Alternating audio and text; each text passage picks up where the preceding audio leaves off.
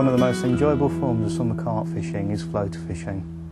Watching the fish come up and take baits off the surface is just so exciting.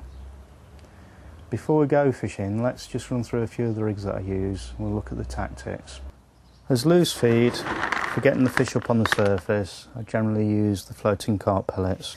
I usually start baiting with small koi type sticks. Once the fish are feeding well on the smaller pellets, I start introducing larger size. Normally use the 11mm pellet.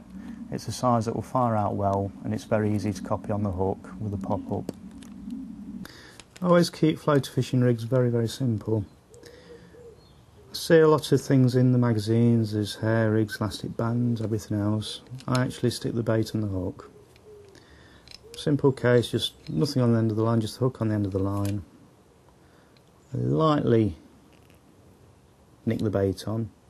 This is a pop-up, which is my preferred floater fishing hook bait. Tease it up to the eye, and that's it. The way that hangs in the water, obviously the bait's buoyant, hook points down, and any fish, even just gently mouthing it, they're getting hold of that hook. I see a lot of people in the magazines, they use very small hooks for floater fishing.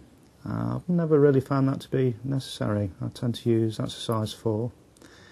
As long as the hook isn't sinking the bait, I like to get away with a bigger hook. I really do think you prick more fish that way. The reason I like to use pop-ups rather than a mixer or the carp pellets on the hook is that they're a different colour. It's so easy to see which your hook bait is amongst loads of others. From underwater, most colours are the same, they just come across as a dark silhouette. So depending on what colour water I'm fishing in, if I'm fishing over the shadow of trees, I'll use a bright bait like this. If I'm fishing in silver water, in open water, I normally pick a darker hook bait.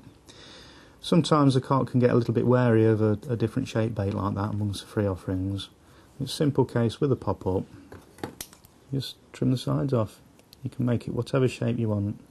I often square these off when fishing with biscuits and pellets.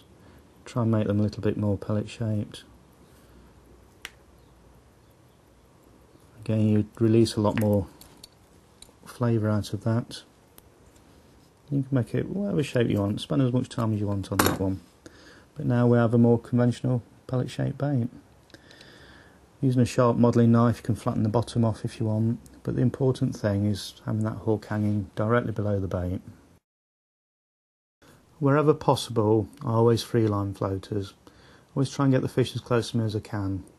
Find the double splash of a controller going in there, which gives you the added weight for casting. It puts the fish very much on edge. A freeline bait, you can get it amongst fish. It sometimes alarms them, but it certainly doesn't scare them the same as a controller going in.